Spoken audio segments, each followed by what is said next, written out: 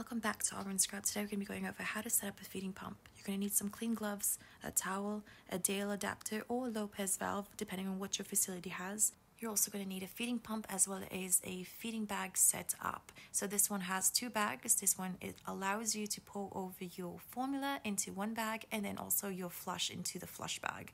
So keep in mind there is one that you directly spike, but this one only has the two bags available for us. So this is also, I'm using the sterile water. You can use tap water, but depending on how critical your patient is, you might want to go to sterile water instead. Now, of course, as with anything, go ahead and perform your hand hygiene. And that was, of course, fairly fast, but perform hand hygiene and then you can start setting up. And this is your feeding pump. We've already plugged it in. Depending on the hospital or facility that you work at, could be different, but this is essentially how you do it. So go ahead and don your clean gloves. You're gonna grab your feeding pump set. This one is a double bag. Remember, it has a flush bag as well as a formula bag. Remember that there's another one that you can actually spike the formula in, but this one in particular is a double bag. This right here is your tag, so you can name, date, time that you placed it up. Remember, it's only good for 24 hours, and every 24 hours, you're going to switch it out. So as you see here, this is for the water. The blue bag is for the water. And then for the purple one is the formula itself. And now we start to pour. Right here, I'm just showing you that this portion is capped. You want to keep this capped until you connect it to the patient. Keep it as clean as possible. Of course, it isn't sterile. Right here, I'm pouring in the solution. Make sure that you shake your formula so that it doesn't get stuck and pour into clumps. That'd be really nasty. So as you see here, I'm holding it with one hand, and with the other, I'm going to go ahead and pour my formula into it. Now keep in mind that this portion of the plastic bag can kind of collapse on itself, so you want to make sure that it's open all the way. I've rushed it sometimes and have accidentally spilled everything all over, and trust me, you really don't want to have to clean up formula all over your scrubs and everything else because it's very sticky. Okay, so done with that, and then we're going to go ahead and cap this, and there's a little notch right here, as you see. Clip it into that notch, and you're going to feel like a little clip, and you're going to hang this first so that you don't accidentally open this bag and spill it all over the place. And we're going to do the same thing over here with the blue bag. This blue bag is for your water. It can either be saline water as we're using here in the critical care unit, or we're going to go ahead and use tap water if it's not available. We try to stay away from using normal saline because of crystallization, and we can go into this in another video, but pretty much we use saline water here in the ICU. And again, if it's not available, you use clean water. Regular tap water is just fine. And as we do this, we don't pour the whole saline water in the bag because we can utilize that for regular flushes for the meds later on. So we're going to go ahead and clamp this closed like we did with the other bag. We're going to shift this over so that everything is aligned. You don't want anything tangled, because if it's tangled, it's going to give you an error onto your machine. And of course, clear out your bubbles from the bag, and off we go to priming. All right, so here we're going to go ahead and turn the machine on. Gently press this for a couple of seconds as the power button. You're going to hear a little beep like that. And this is to clear the settings. And so now everything is zeroed out. Pop this portion open like this. And you're going to simply see that this area has a notch. You're going to face this notch towards you. And as you can see in the back, there are instructions right there too. So you're going to loop this to the top portion of it and click it, and then you're going to pull the wire taut like that. It's not wire, I guess it's a tubing. Taut through the circle and upwards like this. And you clear everything out of the way, and then you're going to go ahead and close it. And that's pretty much it for this setup. You're then going to pop this portion off, and you pop this off because when you're priming it, everything's going to be pushed out, and if you've ever primed with that cap on, it's going to shoot back at you. It's pretty funny actually if you ever tried to do it, but let's not do it right now. All right, so you're going to prime this, and you can either auto prime, or you can hold to prime flush, or you hold to prime the feed. We always like to auto prime, especially if it's the initial setup, but if you need to prime it for whatever reason, let's say there's going to be air in there, anything, you can prime it by holding that prime feed itself. Alright, so now it's priming, and as you can hear it, it's going to take a good couple of minutes for everything to kind of run through the tubing. And as it's making its way down, you'll notice how effectively and efficiently this thing goes all the way through the very tippy top of your tubing.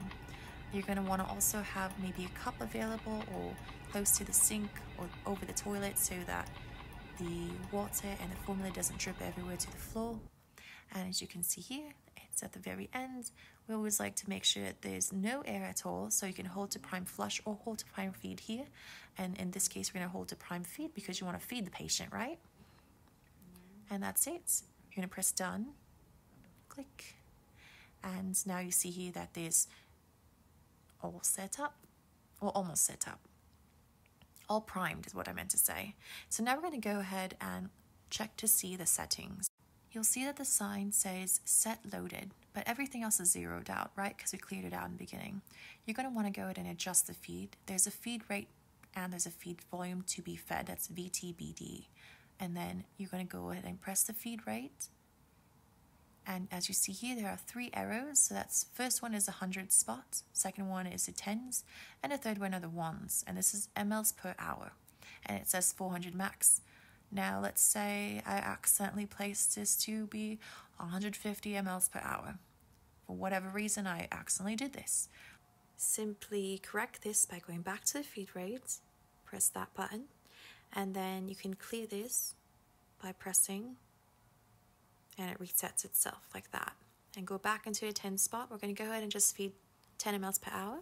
Press enter, and as you see here, the feed rate is 10 mLs per hour. But now you're going to need to press VTBD, which is volume to be delivered, and remember that container has 240 mLs in it.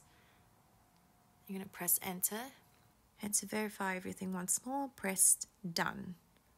That will allow you to see all of these, such as adjust flush, and you can adjust the flush by pressing adjust flush volume like that. And let's do 30 mLs, press enter. And then you're going to press your flush interval like this. And we're going to do 4 hours. And then you press enter again. And you want to press done. And then you hit run when you're ready to go. You'll see the little water drop right there. And that just means that it's running. Now, if you need to hold this, press hold. And now you see everything that you need to adjust. You can also place this on hold for about 30 minutes and you'll see this yellow light. You can resume in 30 minutes and you can press that if you'd like. But if not, go ahead and press run. Now there's a history button on there too. You can check to see how much it was delivered. But if you clear it every shift, you don't really need it. Now going on to this portion right here. This is your connector. Now you can either have a Lopez valve or this is called the Dale Ace connector. And I personally like the Dale version much more because it has a different component to it, which allows me to place the syringe directly into the portion. And I'll show you this in quite a sec. So this right here, as the drawing states, this is the distal portion, which goes distally to the patient. So let's say that that's the tube, the G tube, right? You're going to hook that up. It's a little confusing because you're going to put the clear side to the patient and then this white portion right here, white to white. It's easy to remember. You're going to place that white to white and that is the proximal portion right there. That's to your feeding pump tubing. Now this is to the G tube, the clear part. And this right here in the middle, as you see, there's a little membrane right there. And you poke your 60 ml syringe in there. It has to be a large syringe for it to fit in there. And you can either aspirate if you need to. You can flush your line if you'd like. And this right here is also one of those like stopcock almost like things. This just stops the flow. So as you see, there's an arrow that goes up and down. If you place it perpendicular like this, you're going to go ahead and stop the flow from the feeding pump. And so you can do whatever you like with that little membrane, and you can either aspirate, you can flush, and so on. And once you're ready to continue the feeding, go ahead and open the valve again, laying it flat. And then once you're done changing a patient or holding the feeding for whatever reason, then go ahead and press the run button again. And as always, you're going to want to go ahead and place your tag on there, so we know exactly whose this belongs to, just in case they get transported or whatever. We know whose this feeding pump belongs to, or feeding contraption belongs to. So this is John Doe, and as you see the formula right there, Vital 1.0 cal, and it's hung by orange scrub, today's date, room number, any additives in there, how it's delivered. This is delivered NGT, and let's see, it's going to be given continuously at a rate of 10 mL per hour, a trickle feed.